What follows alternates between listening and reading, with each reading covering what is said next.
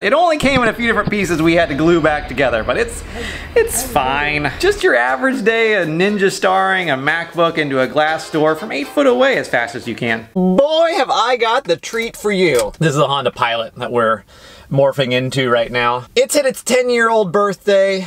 It's just going into those weird years of teenagers. Over the last couple hot seasons, it's slowly been like, oh, it's a hot day? Well, the AC's coming out cold. Oh, it's a hot day?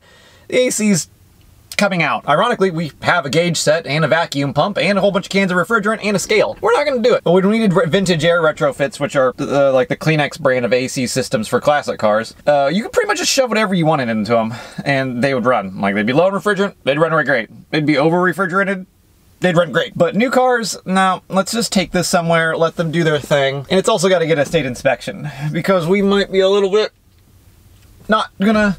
Yep, just dropped off our baby Pilot. It's all grown up. It's getting its first, what, colonoscopy? No, that's too young. That's too weird. You don't get a colonoscopy at 10, unless you got some real problems. Years? What do you get at 10 years? Like your first physical for sports? Possibly, yeah. Yeah, she's going in, it is going into sport ball and it needs its first physical. I can't believe you forgot his name. Steve? It's Henry. Henry. I forget all of our vehicles' names. Definitely a he. We don't treat them like children. I treat them like children. Dumb children. Very, very dumb children. Whenever something goes wrong with our daily drivers, I get unreasonably mad. Like, they should never break. They're Hondas. They're built to never break, except for when they do, or leak fluid from strange places. But when our classic cars break, I'm like, hey, let's a project. Oh, I hate my life.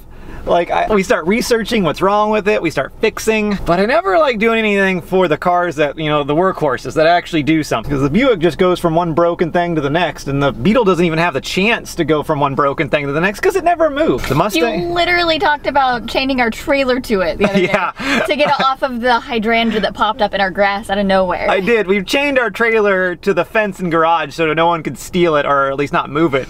And I was thinking, since there's a plant growing through it now, we should chain it to something else that's unlikely to move, so I chained it to a different vehicle. The Field of Dreams, that's what I call the area of our backyard where I park things when I just don't want to think about them. But now I've decided to chain things from an immovable object, which is our garage, to another immovable object, which is another car. So...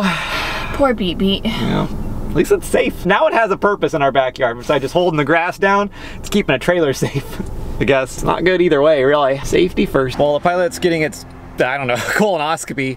We're gonna go exploring today around the area. I don't like pine trees. They're gross, they smell weird. I don't even like them for Christmas. Like, you should just replace that with an artificial tree. Not a big pine tree fan. How do you on the pine tree? They're useless. Yep, I agree. Pretty sure we accidentally found the perfect house. It's just a beautiful old, like, colonial style home with nothing crazy going on, but it's next to a parking garage. And we just talked about this earlier. I park things in what I call the Field of Dreams behind our house, which is just a grassy pasture that I'm embarrassed by. But if we had a parking garage behind our house, yeah, oh, that's the face of someone that's not happy with the prospect of a parking garage. I love it. Like, irrelevant what the house, I mean, the house was actually pretty nice looking. It's like a graduated Field of Dreams of all the cars you could fit in there. Yeah, can you imagine all the jack stands we'd have to buy? And we randomly found a horse, so. Hello. Look at that little guy. Well, it's giant, but it's little. We should go walking around outside more often. I wonder how many other animals are outside. We're just driving around and we find this adorable little park bench with its own private beach access. Being from Kansas, we don't have these things, and if we did have these things, it'd be like a gross lake or lagoon. So I'm gonna try out this bench. I think it's gonna go well because it's a bench in front of a beach. How could this possibly go bad? Honey Pizza, which is over, that's a tree, says it's a creek. I don't know, I enjoy it, and it's got beach access, and I hear a frog, so. We got the call about the Pilot. He didn't check out so good. His physical was a little negative. He's all over the place. So apparently we blew out some control arm bushings along the way. Half the Honda Pilots that we went and test drove had horrifying noises from their front suspension.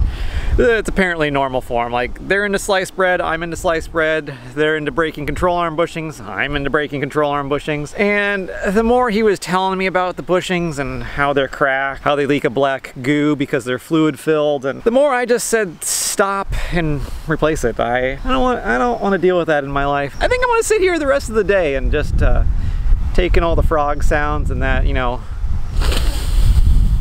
stale water air. We found this random thing that you could walk up, and we walked up it, and this is like the least payoff you could get for 17 steps. At this point, like, I don't even understand why there's a staircase going up here. It gives you a great view of all the trees that block the water feature. So there's where we parked the car. We got the AC fixed.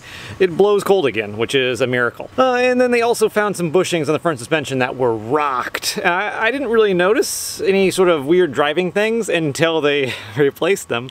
It was so reasonable, it didn't even make sense for me to get out a 10mm. I didn't realize how bad this thing drove until they replaced it. Let's take a look at all the broken stuff they pulled off. At first glance, this doesn't seem too crazy.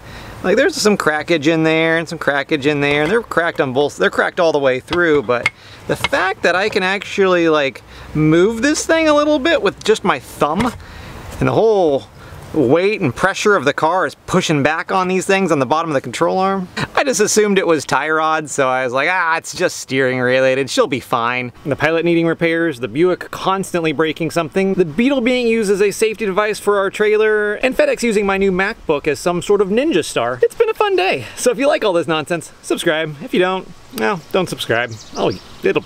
Maybe it'll be okay. I actually don't know if it'll be okay. We'll see.